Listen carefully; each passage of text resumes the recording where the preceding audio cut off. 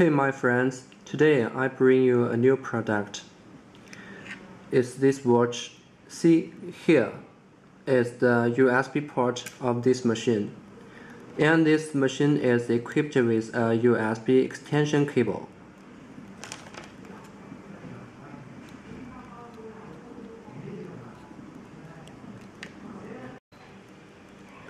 First boot. In the shutdown of the state, non-press power video button for 2 seconds. Also of the red and blue light while light. Red light off, a long bright blue light into standby state. Second, shutdown. In the standby or recording of the state, non-press power video button. Red light will blink 3 times and shut down. In standby mode without any action, will automatically shut down after 3 minutes. Third video. See here is the camera.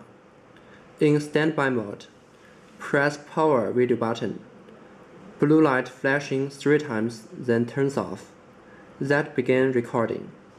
In the video, short press any key when the blue light will flash 3 times, suggesting that is the video.